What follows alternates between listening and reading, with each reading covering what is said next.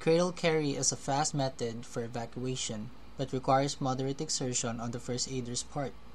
It is best used for lighter casualties. The cradle carry is comfortable and secure, and it reduces arm fatigue.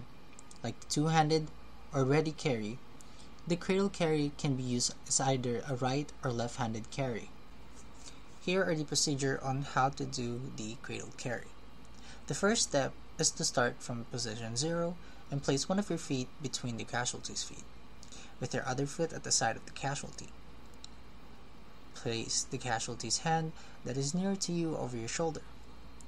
Next step is to hold the casualty's hand and provide support from the casualty by pulling him or her close to you. The fourth step is your free hand will go around the casualty's waist and grab some clothing. The next is to let go of the casualty's hand and move into position.